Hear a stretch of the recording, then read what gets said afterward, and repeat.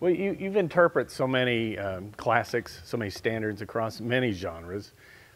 What do you think you do that brings out something new in those songs? I think probably dynamics, you know, and all that comes through that piano type thing, you know.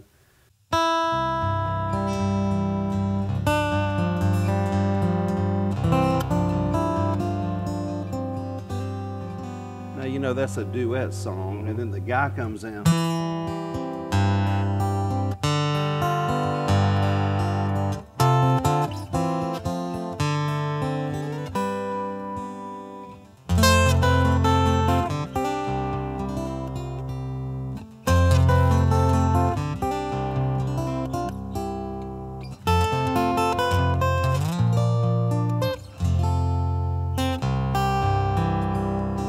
Here's the guy.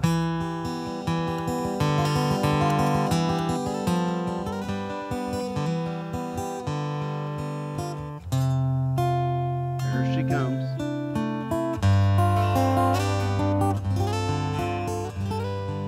Here comes the orchestra.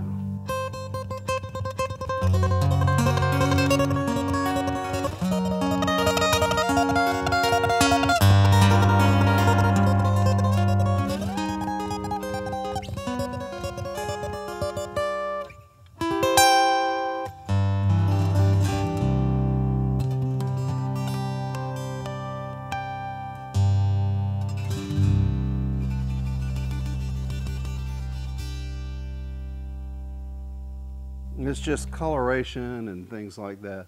There's some little licks and things that I do that I think are fun, you know, and like what you would do on like a dobro sound or steel guitar.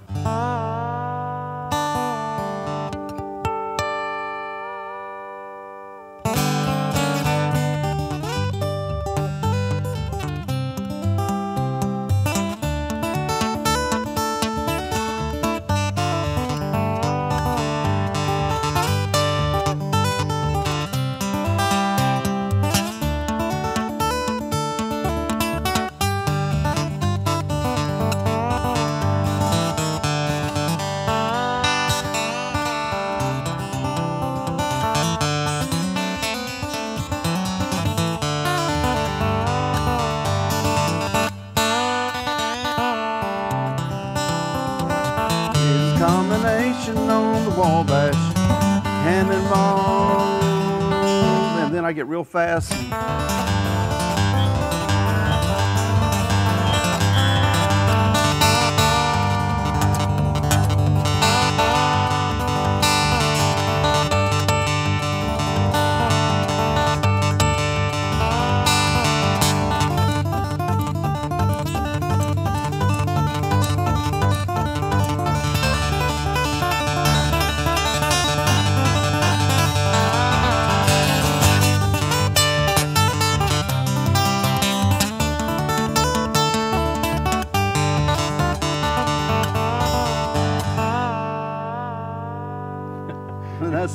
And I think that's what got me on the Great Ole Opry right there, Rick. So.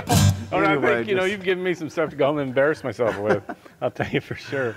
Well, obviously, we're here. Another thing we're here to talk about is this amazing guitar that has your name on it. Yeah. What is that like? First off, just to know that somebody wants to make a guitar and put your name on it. Well, it's pretty awesome. I mean, you know, and this is one of More Music's guitars that's for sale. And in fact, I can show you. There's nothing different in my guitar. In fact, I've only had this one about a week here, and so if I just grab this guitar, and I have not plugged it in, but one thing I've seen about Godin guitars is they're very consistent. And one time I got a guitar in the UPS. And I said, okay, we're going to have an unboxing. And the guy said, you got to look at that guitar first. I said, nope. You know, this is the way it is. It's either good or it's not. And it was perfect. Yeah. And they're all going, thank God. Yeah. You know. But now the reason it was squealing a little bit because there's actually a mic inside. But let me explain what this is. When Robert Godin asked me to come up with a different spin on his Multiac guitars, which is a thin body guitar that sounds like an acoustic guitar. I said, well, you know, the first thing I would do is put an L.R. Baggs pickup in it, because Lloyd Baggs, the first time I ever saw the Lloyd Baggs name was on a Godin guitar. And so this is an LB6 pickup.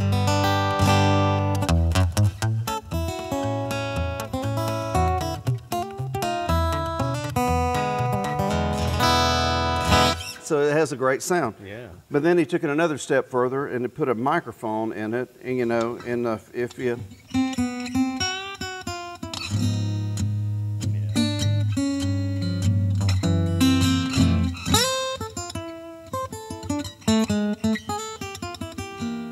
you know, it's almost like an arch top. It sounds great like that.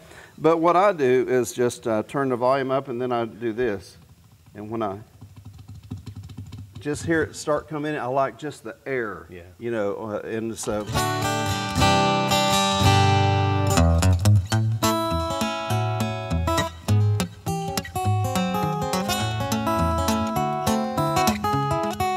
If you did something slow, you can hear.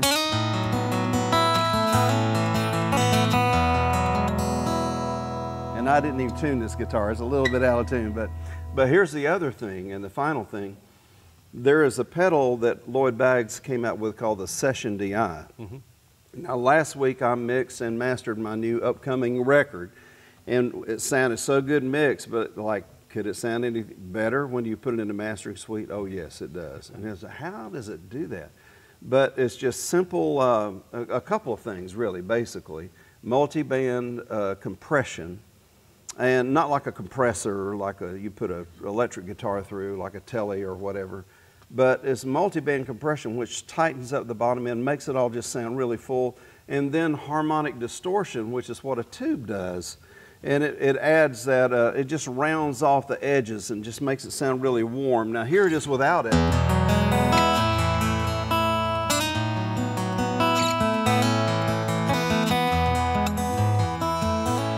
Now can I ask you while I'm playing, if you'll take this and push it down like that? Yeah. Okay. Sure. Now let me play it. I'll hold it just a second. Now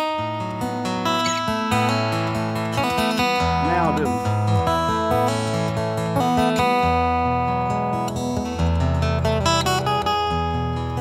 Now put it back up. Now down.